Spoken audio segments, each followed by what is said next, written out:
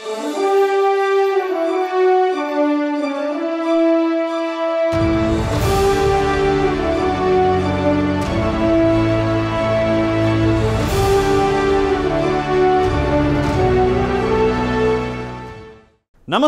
Welcome to spotlight.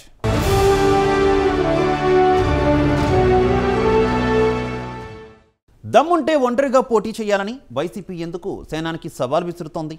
ఇప్పటికే వైసీపీని ఓడించాలంటే ప్రభుత్వ వ్యతిరేక ఓట్లు చీలకూడదని జనసేనాని పవన్ కామెంట్స్ చేసిన సంగతి తెలిసిందే. పొత్తులపై పవన్ ఎలాంటి నిర్ణయం తీసుకుంటారా అని అధికార పార్టీ టెన్షన్తో ఎదురు చూస్తోందా? అతి త్వరలో ఏపీలో పొలిటికల్ ఈక్వేషన్స్ మారడం ఖాయమా?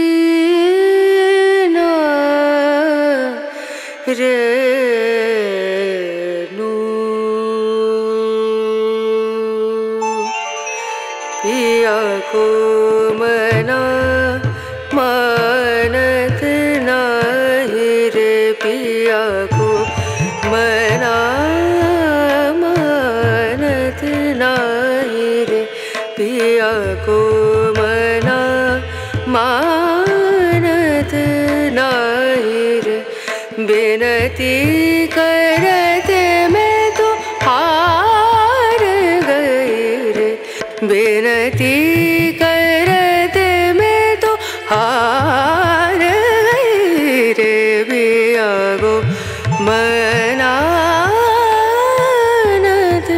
नहीं रे।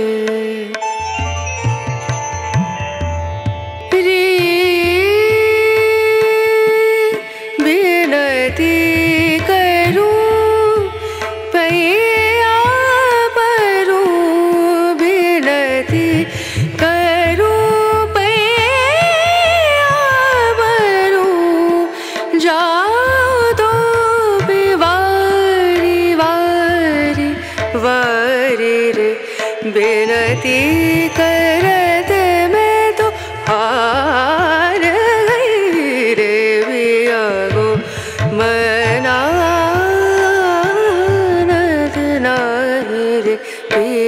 को मना पिया को मना पिया को मना मानत नाही रे అధికార పార్టీ అయిన వైఎస్ఆర్ పార్టీని ఓడించి రాజ్యాధికారం చేజిక్కించుకోవాలని చెప్పక తప్పదు. ఇక ఏ కారణంతో ఏ అర్హతతో పవన్ కళ్యాణ్ అవుతాడు అనేది విశ్లేషిస్తే జగన్మోహన్ రెడ్డి మరోసారి ముఖ్యమంత్రిగా కాదాలని చెప్పడానికి 1,00,000 కారణాలు ఉండబట్టే అని సమాధానం వస్తుంది. వీటిలో ముఖ్యమైనది వారి అవినీతి కార్యకలాపాలు అని చెప్పాలి. వారు నిత్య అవినీతి పరులని చెప్పడానికి అనేక కారణాలు ఉన్నాయి. వీరు నిత్య అవినీతి పరులని ప్రజల్లో మొదలుపెట్టడానికి అనేక ముఖ్య కారణాలు ఏమిటో అవి కూడా తెలుసుకుందాం. ఇక నేటి జనసేన అధ్యక్షుడు పవన్ కళ్యాణ్ కాబోయే పవర్తో కూడిన పవన్ కళ్యాణ్ అవడానికి కావలసిన అన్ని అవకాశాలు మెరుగ్గా ఉన్నాయని మేధావి వర్గం భావిస్తోంది. 600 వచ్చే ఎన్నికల్లో ప్రభుత్వ వ్యతిరేక ఓటు చీలకుండా చూస్తాను అని గతంలో పవన్ చేసిన ప్రకటన రాజకీయ వర్గాల్లో ఇంకా రగులుతూనే ఉంది. ఈ ప్రకటన తర్వాత ఏపీలో పొత్తులపై అందరికీ ఆసక్తి పెరిగింది. సర్కార్ వ్యతిరేక ఓటు చీలకుండా ఉండాలంటే యాంటీ వైసీపీ పార్టీలన్నీ కలవాలి. అయితే బీజేపీ తీరు మాత్రం ఇందుకు భిన్నంగా ఉంది. జనసేన బీజేపీ మాత్రమే కలిసి వెళ్తాయని, టీడీపీని కలుపుకోమని చెబుతున్నారు. మరోమారు జగన్ను సీఎం చేసేందుకు బీజేపీ ప్రయత్నిస్తోందని అంటున్నారు. జనసేనతో పొత్తు పెట్టుకున్న బీజేపీ వైసీపీతో స్నేహం చేస్తోందని చెబుతున్నారు. అయితే విశాఖలో మోదీని కలిసిన తర్వాత పవన్ తనకు ఒక్క ఛాన్స్ ఇవ్వాలన్నారు. ఆ తర్వాత మోదీకి చెప్పకుండానే వైసీపీని దించేస్తామని ప్రకటన చేసి షాక్ ఇచ్చారు. దీంతో ఏపీలో ఎవరితో కలిసి ఎన్నికలకు పోతారో అంతా అయోమయంగా ఉంది. వచ్చే మార్చిలో పార్టీ ఆవిర్భావ సభలో పొత్తులకు సంబంధించి పవన్ ప్రకటన చేసే అవకాశం కనిపిస్తోంది. అప్పుడు కానీ క్లారిటీ వచ్చేలా లేదు.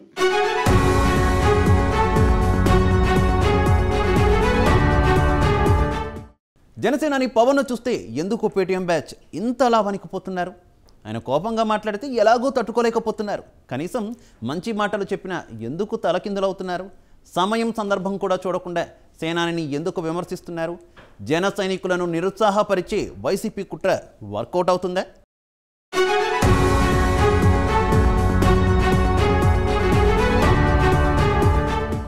ఇప్పటికైతే నేను ఫెయిల్డ్ పొలిటీషియన్ని. జనసేన అధినేత పవన్ కళ్యాణ్ తాజాగా ఓ సమావేశంలో చేసిన కామెంట్ ఇది. అయితే పవన్ ఆ కామెంట్ చేసిన సందర్భం తెలిసి కూడా వైసీపీ బ్యాచ్ దుష్ప్రచారం చేసేస్తోంది. నా జీవితంలో ఎన్నో సంఘటనలు జరిగాయి, అందులో నేను రాజకీయాల్లో విఫలమవడం కూడా ఒకటని ఆయన అన్నారు. Institute of chartered accountants of India ఆధ్వర్యంలో మొన్న హైదరాబాద్ శిల్పకళా వేదికలో సీఏ విద్యార్థుల సదస్సు ఏర్పాటు చేశారు. ఇందులో ప్రత్యేక అతిథిగా పవన్ కళ్యాణ్ పాల్గొన్నారు. 2019 ఎన్నికల్లో పూర్తిగా దెబ్బతిన్నానని సేనాని వ్యాఖ్యానించారు. కానీ అక్కడితో తాను ఆగిపోలేదని, ఎన్నో ఒడిదుడుకులు ఎదుర్కొని నిలబడినట్లు పవన్ చెప్పారు. There are people who would really contribute to your success. Please kindly acknowledge them. And success is transitory. The way failure is a transitory, success is also transitory. Please don't stick to success and don't take too much into your head. That's all I would like to share there. When it comes to politics, I'm a failed politician as on now. No, let us. No, acceptance. Okay. I'm not feeling bad about it. Let me tell you, I'm not feeling bad about it. Failure is halfway to success. I never feel low about my failure.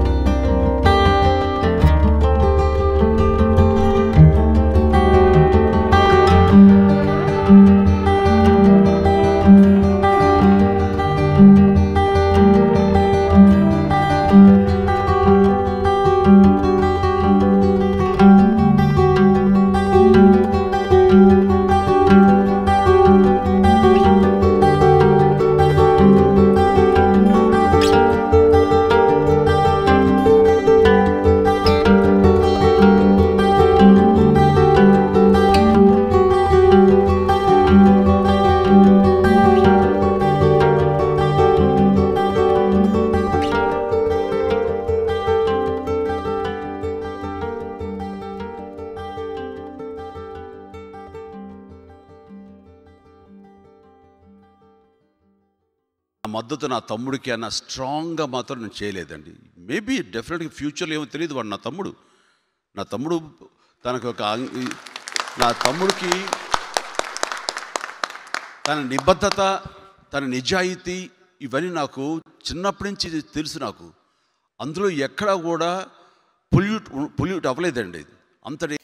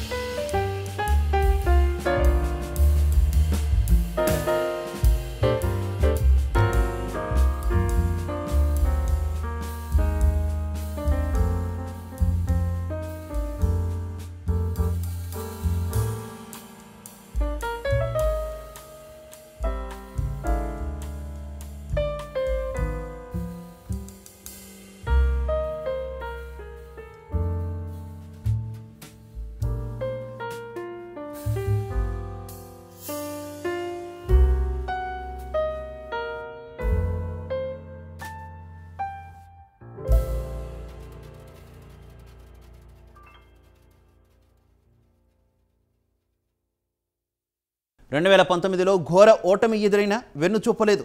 వచ్చే ఎన్నికల్లో తన సత్తా చాటేందుకు ఉళ్ళూరుతున్నారు. ప్రజాక్షేత్రంలో దూసుకుపోతున్నా అనుకున్నది సాధిస్తారా?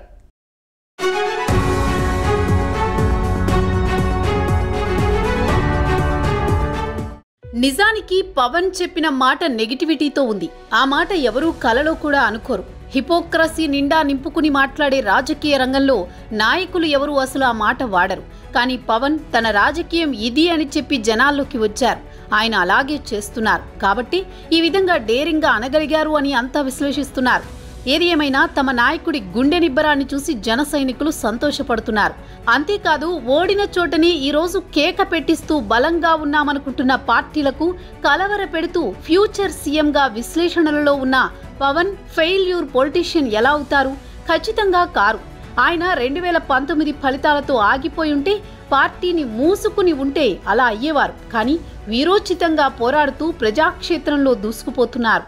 మేము చేపట్టిన జనవాణి కార్యక్రమం ద్వారా మరిన్ని కీలకమైన సమస్యలు మా దృష్టికి వచ్చినాయి. వాటి మీద కూడా సమగ్రంగా అధ్యయనం చేస్తున్నాం. అలాగే చాలా కీలకమైన దీంట్లో ఈ 45 నుంచి 67 స్థానాలకి పరిమితం కాబోతున్న వైసీపీకి ఒకవైపు ఉంటే, అలాగే జనసేన బలాబలాలు ఏంటి, జనసేన పార్టీ ఏ అసెంబ్లీ స్థానాల్లో బలంగా ఉంది, ఏ నియోజకవర్గాల్లో బలాన్ని పెంపొందించుకోవాలి అన్న అంశాలపై ముందుగా దృష్టి సారిస్తున్నాం. అలాగే ఆయా ప్రాంతాల నుంచి నివేదికలను సిద్ధం చేయమని పార్టీ వర్గాలను కూడా ఆదేశించడం అయింది. ఎన్నికల్లో ఒక బలమైన పోరాటం చేయగలిగి విజయం సాధించాలన్న తపన, తృష్ణ, లక్ష్యం ఉన్న అభ్యర్థులే ఈసారి ఎన్నికల బరిలోకి దిగుతారు.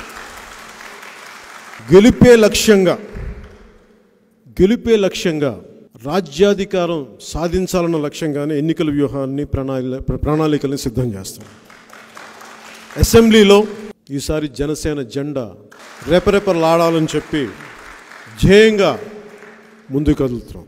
ఓడినా పోరాటం ఆపలేదు. ఫెయిల్యూర్ నుంచి రేపటి సక్సెస్ కోసం వడివడిగా అడుగులు వేస్తున్న ఫ్యూచర్ లీడర్ గాని అంతా చూస్తున్నారు. సో పవన్ కూడా ఇదే చెప్పారు. యువత కూడా ఫెయిల్యూర్స్ నుంచే విజయానికి సోపానాలు వేసుకోవాలని ఆయన తన సందేశాన్ని ఇచ్చారనుకోవాలి.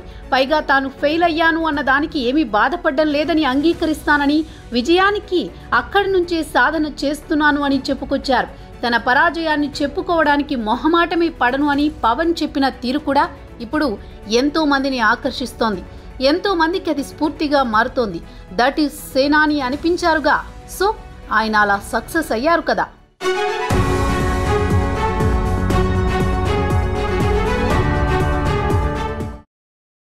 పవన్ పై వైసీపీ చేస్తున్న విమర్శలను జన సైనికులు తిప్పికొడుతున్నారు. కళ్ళుండి చూడలేని మేత నేతలు వైసీపీ వాళ్ళు అంటూ రిప్లై ఇస్తున్నారు. 2024 ఎన్నికల్లో ఎవరు ఫెయిల్యూర్ నేతలో తేలిపోతుందని సవాల్ చేస్తున్నారు. మొత్తానికైతే పవన్ ఆవేశంగా మాట్లాడినా, ఆలోచనతో మాట్లాడినా ఎదురుదాడి తమ అస్త్రం అన్నట్టు వైసీపీ నేతలు భావిస్తున్నారు. మరి వచ్చే ఎన్నికల్లో YCP versus Janasena political fight ఏ రేంజ్లో ఉంటుందో అన్నది చూడాల్సి ఉంది.